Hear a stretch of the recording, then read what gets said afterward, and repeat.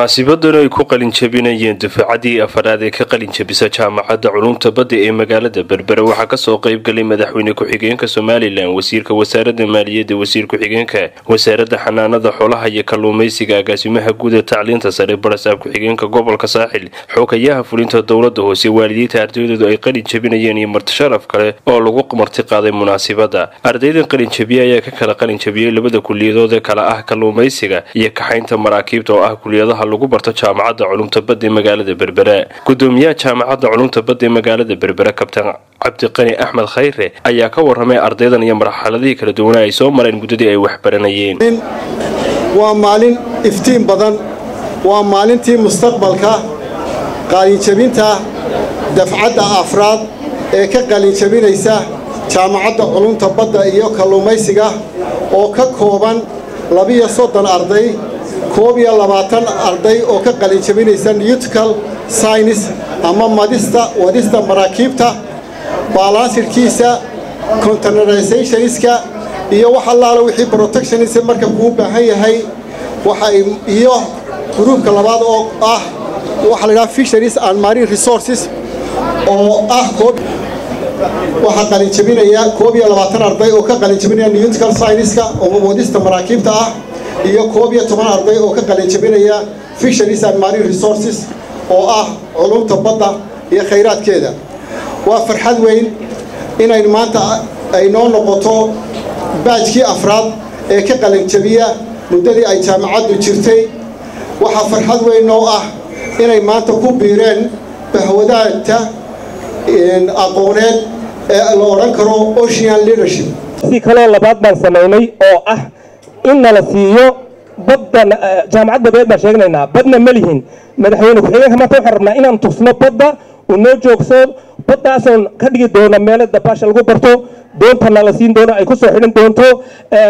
meelaha kalluunka lagu abuuro la bari doono. marka hadalka laba arday oo ka mid ahaa ardayda qalin jabinayay oo ka kala socday labada kuliyadood ee ka qalin jabinayeen ayaa iyaguna codsiyo kala duwan halkaas xukuumadda uga diray. aan waxaan ay sida la idin sheegay in tikariga kalluumaysiga barata taasna hortaablaha kale roob moodal bay noqonaysaa. waayo markan bulshadeena ay maqlaan kalluumaysi niyadda waxa kaga soo dhacday in only witir la tuuranayo, laakiin waxa ilaahay cilmiga inta ka badan witir ka weyn cilmigu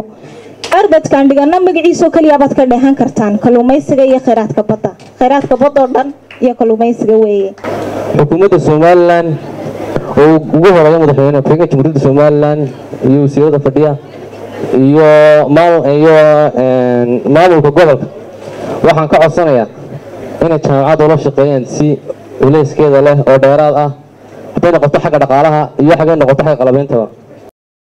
ganacsato maamulka gobolka iyo kuwa degmada oo iyaguna intii munaasabadu socotay hadal ka soo jeediyay munaasabada waxay tilmaameen muhiimadda jaamacadda baddu leedahay. qalin jabiya ardaydana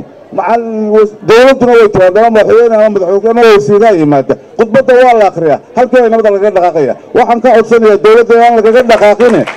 gacan la qabto oo kuwa maanta qalin jabiyay ee halkaas soo fadhiya la qaybsado, wasaaradda kalluumaysiga inteeda qaadato, dekadu inteeda qaadato, maxaan ku dhahay DB World inteeda lagu qasbay qaadato, meel walba laga baqina amar madaxweyne iyo amar wasiir la bixiyo oo lagu dhaqmo. waxaan ku mahadnaqayaa macallimiinta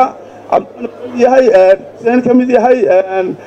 Ciidamda macallimiinta fara badan leh iyo Cabdiqaadir Xoolow Allah barakeeye juhdi weyn bay siiyeen.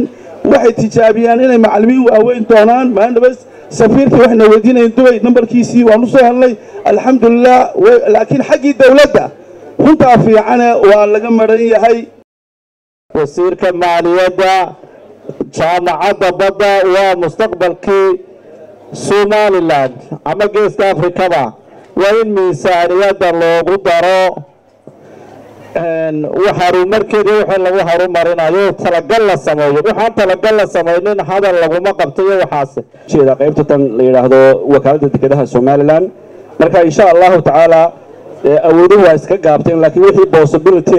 gaar ahaan traininga iyo in markaasi aanu aytiyada waaweyn ee maraakiibta ship lineska aanu kala ololeyno in ay training ay ku qaataan ardaydaas markaasi halkaasi ka qalin jabisay insha Allah ta'ala madaxweyne iyo waqtiga waxaan mar labaad ku soo dhaweynayaa inay naga qayb galaan ama goobjoog ku ahaadaan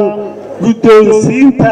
shahaadooyinkii ay halkan ku kasbadeen ama ay adeerka Yuusuf Cali Nuur 20 markab wakiil ka yahay wayna 20 kala qaato insha Allah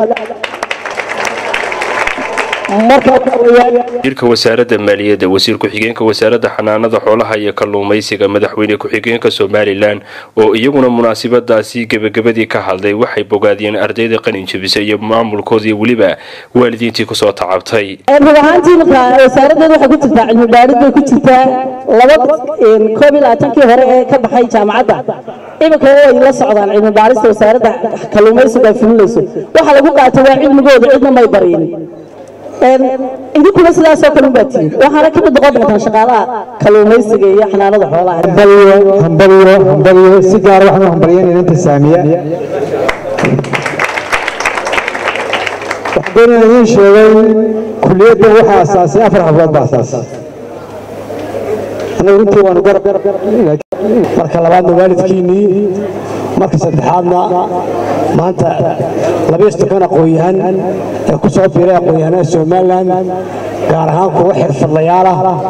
oo ka duwan aqoonyahanada inta badan qalinkii waqti u haysta aad iyo aad baan hambalyeynaa kana abroon banahay gunaanadkii munaasabadani waxaa shahaadooyinkii la guddoonsiyay ardayda qalin jabisay iyo waliba mas'uuliyiin kale oo lagu tilmaamay inay kaalin wax ku ool ka ciyaaraan horumarinta jaamacadda culumta badda ee magaalada Berbera. Mubaarak Nirig, telefishinka caalamiga Star TV, magaalada Berbera.